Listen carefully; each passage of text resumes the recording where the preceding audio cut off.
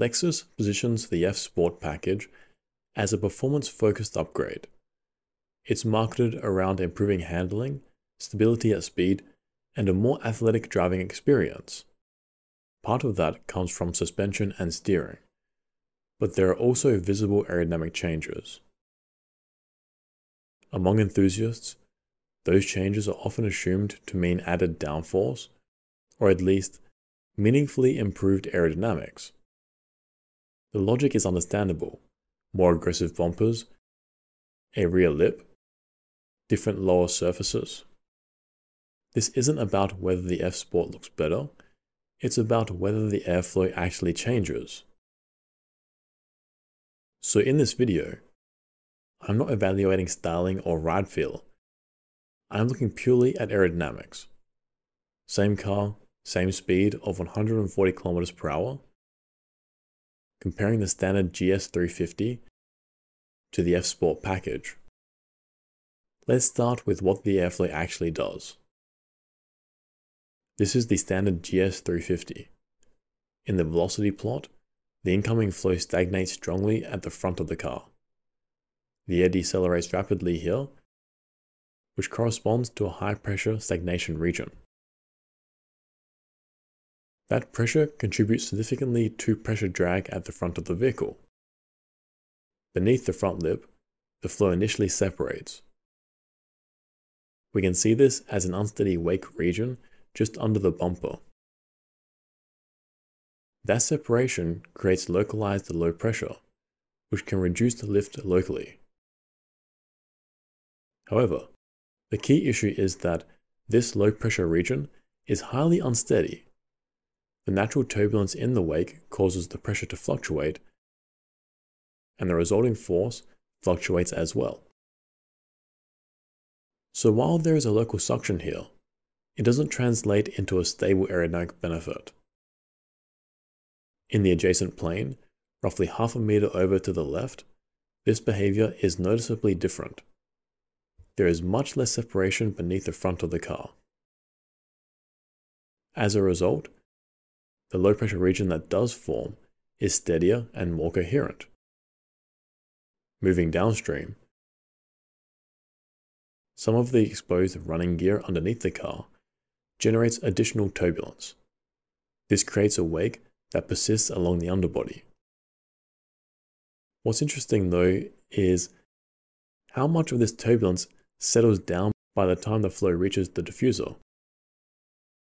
The underbody flow isn't fully clean yet, but it is significantly more organized. That gives the diffuser better upstream conditions to work with. Even so, the diffuser's performance here is limited. The flow does not accelerate upwards very strongly, which means pressure recovery is modest.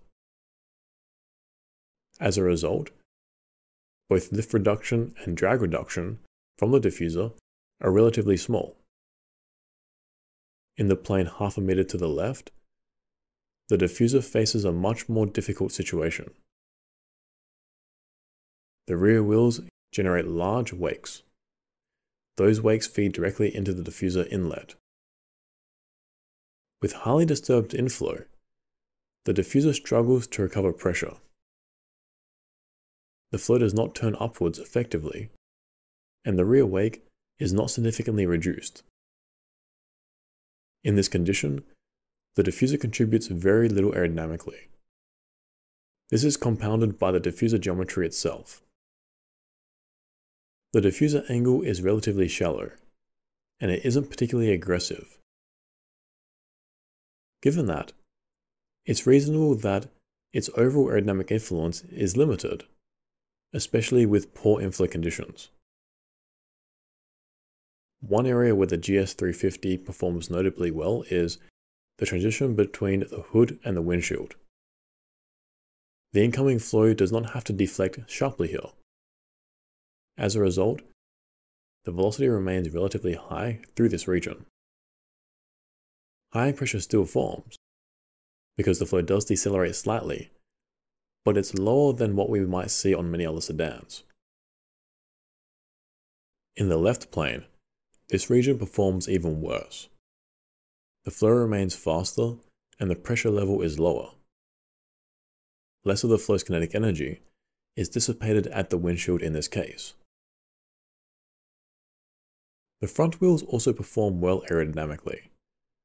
In this plane, which is about 20 centimeters off the ground, the wheel wake is present, but relatively well controlled. Compared to a typical sedan, this is a good result. This becomes especially clear when we look at the drag visualization. On many cars, the front wheels are a dominant drag source. Here, the drag contribution from the front wheels is noticeably smaller. That's impressive, particularly given the wheel design. These rims are very open. Open rims typically increase aerodynamic drag. That makes the relatively clean front wheel behavior even more noteworthy. The rear wheels, by contrast, behave much more like what we see on a typical sedan. They generate larger wakes and a more conventional drag signature.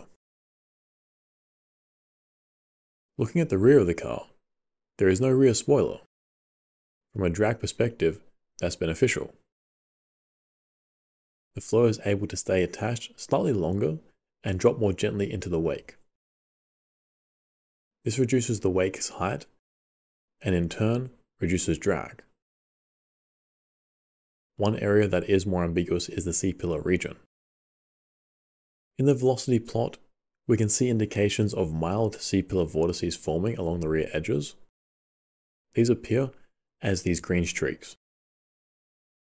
The streamline visualization confirms this behavior. The flow wraps around the C-pillars and is directed downwards over the rear window. There are two ways to interpret these vortices. One interpretation is that they are undesirable because they increase the drag. We can see streaks of drag reduction associated with them in the drag visualization. The alternative interpretation is that they help keep the flow attached over the rear window. The downwash they generate can encourage attachment, and that allows the wake to drop and reduce the drag. However, for a well-designed sedan, that assistance shouldn't be necessary. Ideally, the rear window angle is shallow enough that the flow remains attached naturally. In that case, generating C-pillar vortices only adds drag without providing meaningful benefit. In this configuration, I don't think the C-pillar vortices are doing useful aerodynamic work.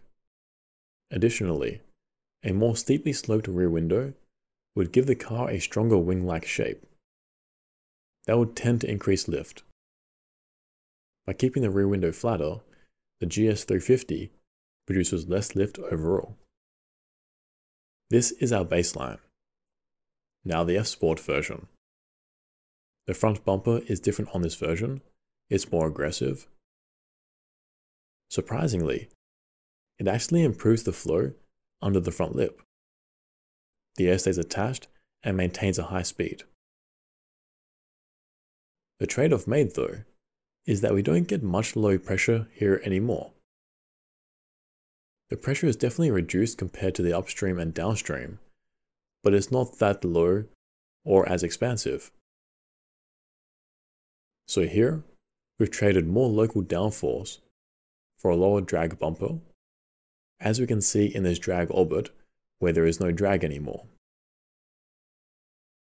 Over half a meter to the left, this F Sport bumper is arguably better here. The flow still stays attached, however, it's faster, it has more kinetic energy, so we don't get much drag from it. We also get a little low pressure here. But that is similar to what we saw for the baseline version. So we do get a drag drop without affecting the lift or downforce here. With this F Sport package, the diffuser seems more stable now. The flow isn't as variable, and the good thing is that it maintains its general slight upwards trend. That aids the pressure recovery in this region and increases the local downforce production while dropping the drag. So the flow treatment section of this F Sport package is working here. The same cannot be said half a meter over to the left. The rear wheel wake is just too strong. It flows into the diffuser, and the diffuser cannot condition it enough to make it ordered again. So the diffuser here is performing about the same as without the F Sport package. Moving to the front wheels, from a drag point of view, the F Sport package is arguably worse now. The wakes are a little larger, and that creates more drag. That is because of a few factors, one being the flow around the front edges. The F Sport features more aggressive front edges. That changes how the flow can travel around these corners. As such, the front wheels are fed with different flows. One of the most prominent features of the F Sport package is the rear spoiler. Its effects on the flow are definitely noticeable. It kicks the flow up. That increases the local downforce and over the rear wheels. That helps the car lay more of its power into the road and accelerate faster. The trade-off is that kicking up of the flow increases the wake size too, and that is increasing the pressure drag of the car. The impressive thing about this package is that Lexus didn't shrink the spoiler as you reach the side of the car. Even half a meter over to the left, the spoiler is still noticeable. It also kicks the flow up here and increases the local downforce. So the spoiler is working across the entire range of the trunk. But the spoiler does more than just kick the flow up behind it. It also acts as a slight barrier to the flow upstream. As the air flows down the rear window and over the trunk, it hits the spoiler. And that creates a higher pressure. You can see that higher pressure over the entire trunk. So now, this entire region is pushing the car more into the road. This little spoiler has big effects, far greater than it first seems.